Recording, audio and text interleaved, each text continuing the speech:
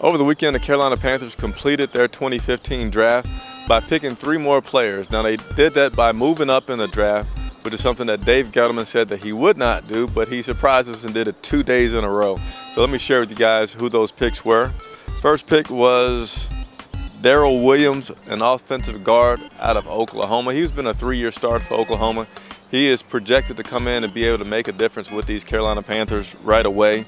David Mayo is a linebacker from Texas State, as well as Cameron Artis-Payne. He was a running back out of Auburn. Now, nationally, people rated the Carolina Panthers picks anywhere from a B to a C-, mostly feeling like they didn't do the best job at getting value picks, meaning that they moved up to get guys that they may not have needed to move up to get.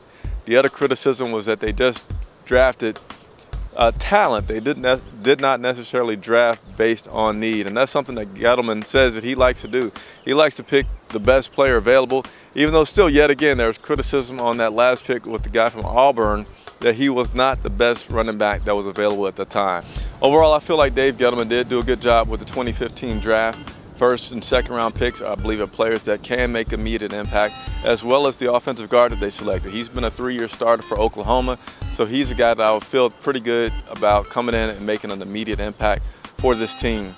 Be sure to subscribe to this channel on YouTube. I will certainly be having many of the draft picks that were selected over the weekend on the show, as well as continue to bring you updates about free agents that they have been acquiring. This is Jenkins for CharlotteVibe.com, just outside of Panthers practice field.